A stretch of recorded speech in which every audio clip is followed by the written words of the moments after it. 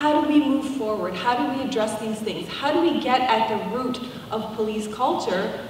I think it's something that needs to be explored further, and it has to be systematic. Otherwise, training will be held up as the off-ramp to dealing with the problems.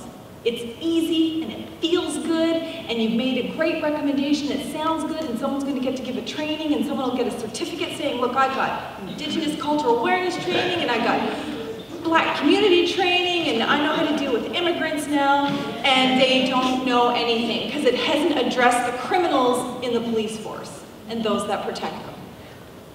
I haven't met a single police officer yet in any of the forces that I have had the privilege to talk to that didn't say, oh yeah, the things I could tell you about what my colleagues do.